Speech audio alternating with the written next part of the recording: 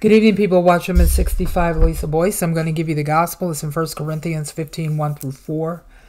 Christ shed his blood for all of our sins, past, present, future, was buried, and rose again on the third day according to Scripture. 1 Corinthians 15, 1 through 4 is the basis of salvation. 1 Corinthians 15, 1 through 4 is the reason we're saved, how we're saved, and why we're kept saved. So is Romans. Confess with your mouth, the whole 9 yards, all of that. It is grace through faith in Christ alone, not of ourselves, not of works, lest any man should boast. It is grace, something we didn't earn, something we don't deserve, that God gave his only begotten Son, that whosoever, you and I are whosoever, the key word is believe in him, will not perish but have eternal life. Now, a lot of people want to make this more complicated than what it is. It's not complicated. And I always take it back to the thief on the cross, when he recognized Jesus next to him. There had to be some form of belief in him for him to say, when you get to your kingdom, will you remember me? Or when you get to paradise, will you remember me? Because he wouldn't have said that otherwise. And all the Lord did was look at him and say, today you will be with me in paradise. I mean, I don't know why people don't look at that and realize that is only believing. That's it. That thief on the cross should be an example of salvation right there. But a lot of people ignore it. A lot of people ignore it. It is believing in what he already took care of at the cross. How do you come to that? You admit you're a sinner in need of a Savior. Now, a lot of people will probably say, well, he didn't admit that. Well, let's look at it like this.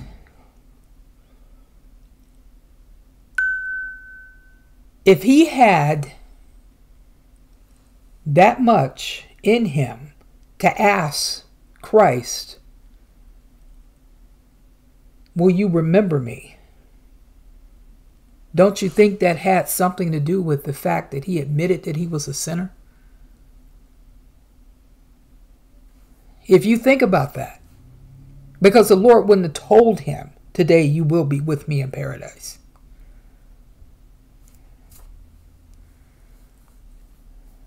That's a perfect example of salvation. And I always take it back to that, because you can't deny it. And people have tried to deny it over and over and over again. They tried to put a spin on it. And you can't, because it's right there. I love that story in the Bible, in the book of John. The moment you put your faith and trust in Christ Jesus, the moment you accept Christ as Savior, not only are you saved, but you are justified by the blood of Jesus. Rapture ready, which is going to happen at any time. And if you look at everything that's going on right now, it's all being set up. Why you think the financial system is messed up right now? Because that's part of the Antichrist's MO when he comes on the scene. He's going to fix it. Everything is in line now. And you are justified by the blood of Jesus because, which means you will never ever lose your salvation. You can't lose your salvation. The Holy Spirit will indwell in you. The Holy Spirit will lead you, guide you. The Holy Spirit is your best friend. The Holy Spirit will change you. The Holy Spirit will minister to you, the whole 9 yards. I had to put that in there. Hope it helps somebody. Right now, Russia's back on the scene. Well, Russia never left the scene. Russia warns the U.S. to stop hostile flights after Black Sea drone collision. They're pretty pissed. Russia has warned the United States to cease hostile activity near its border after the dramatic incident involving an American drone over the Black Sea. Ukraine said Wednesday that the episode, the first known direct confrontation between the two superpowers since the war began last year, illustrated the Kremlin's desire to expand the conflict. A Russian fighter jet harassed and then collided with the propeller of an MQ-9 Reaper drone on Tuesday, forcing the U.S. to bring the drone down in international waters. The U.S. military said. So Washington said it was a brazen violation of international law. Oh, but we forgot that just the other day, there was a U.S. fighter jet or nuclear jet or nuclear plane that flew over into Russian territory.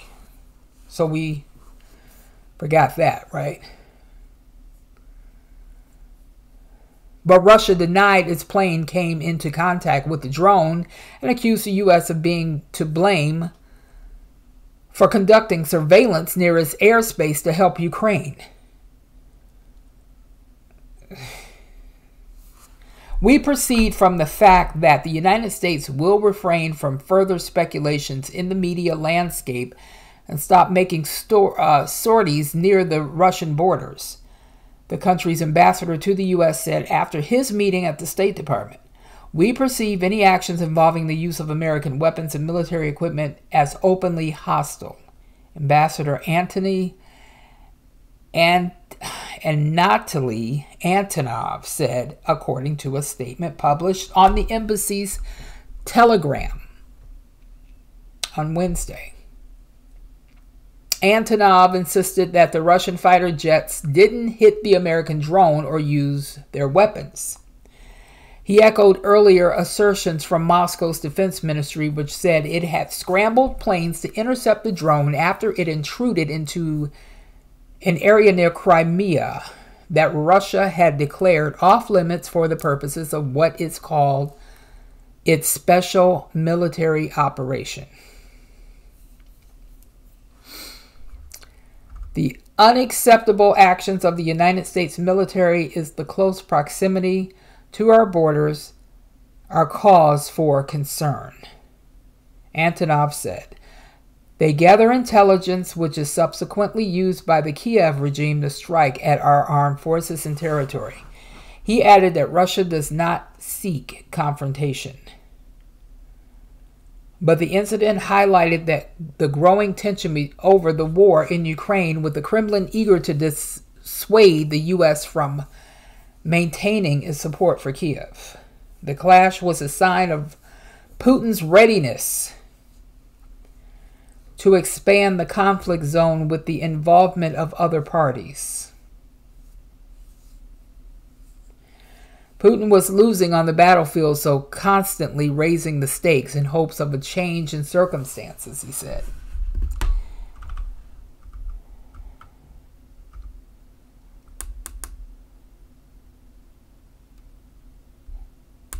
The U.S. summoned Antonov to the State Department over the incident, spokesman Ned Price told reporters Tuesday, to convey strong objections to this unsafe and unprofessional intercept.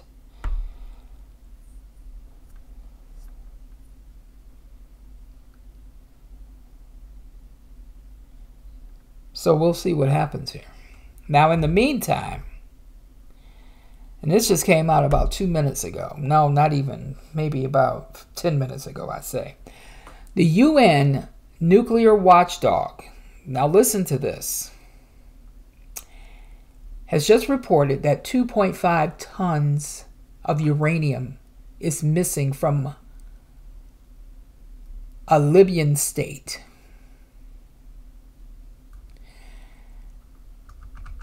So the finding is a result of an inspection originally planned for last year that had to be postponed because of the security situation in the region and was finally carried out yesterday. According to the confidential statement, International Atomic Energy Agency Chief Rafael Grossi, the IAEA inspectors found that 10 drums containing approximately 2.5 tons of natural uranium in the form of uranium ore concentrate, or UOC, previously declared by Libya as being stored at that location, were not present at that location. So it's missing. Now,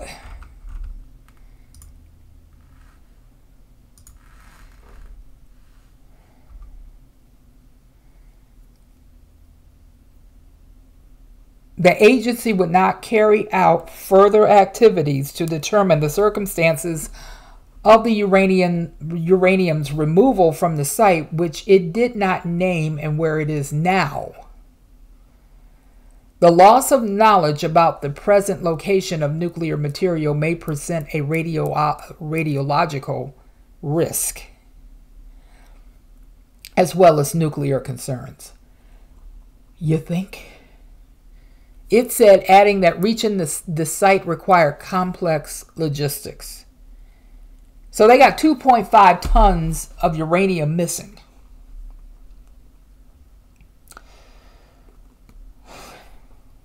They don't know where it is. I can think of probably Iran. Just thinking out loud. In 2003, Libya, under the leader Muammar Gaddafi, renounced its nuclear weapons program, which had obtained centrifuges that can enrich uranium as well as design information for a nuclear bomb, though it made little progress towards a bomb. Libya has had little peace since 2011. NATO-backed uprising ousted Gaddafi. I vaguely remember that. Since 2014, political control has been split between rival Eastern and Western factions, with the last major bout of conflict ending in 2020. Now, again, where is this uranium? Somebody has it.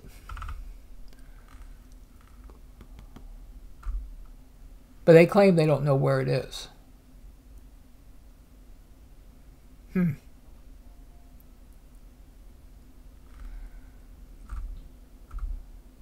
So I'm going to link this in the description box. There's another article about it as well here on Yahoo has it as well.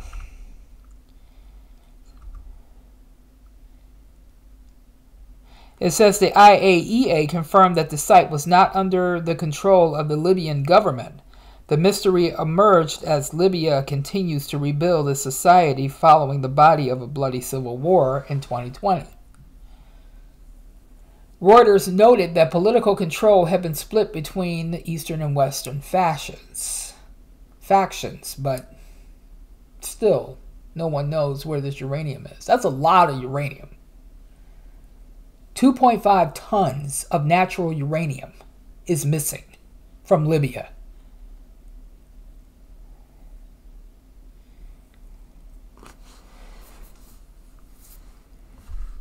And I'm going to link this in the description box. If anything else happens to come up, I will be back on. Otherwise, I'll see you tomorrow, here or in the air.